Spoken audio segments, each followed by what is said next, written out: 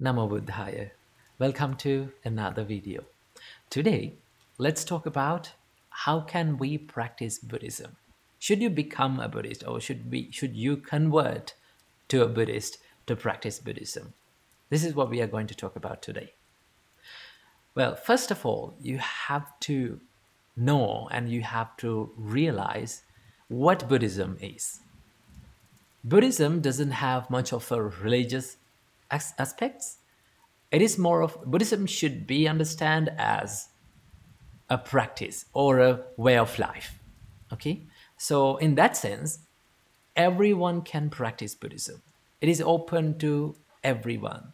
There is no one to force to practice Buddhism, or there is no one to force you to believe certain things.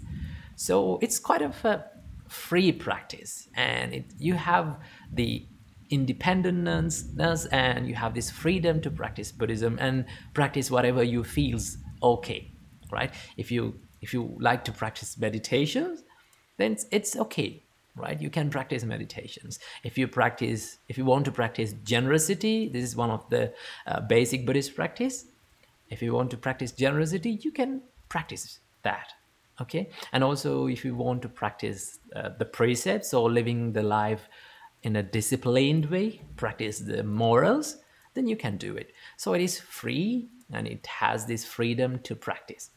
So you don't want to convert to a Buddhist. You don't want to become a Buddhist. In fact, in the Buddha's time, there was no person called Buddhists. Okay, there were no people called Buddhists.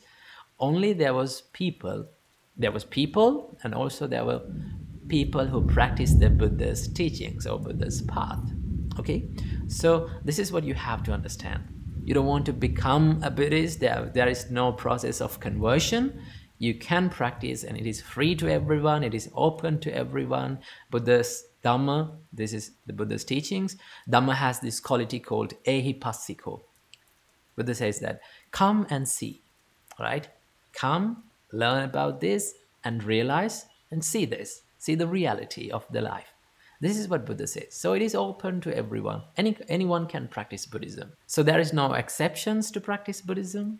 Anyone can do this. So this is what I have to share today. So practice the Buddha's teachings and live a peaceful and a wise life. Namo Buddhaya.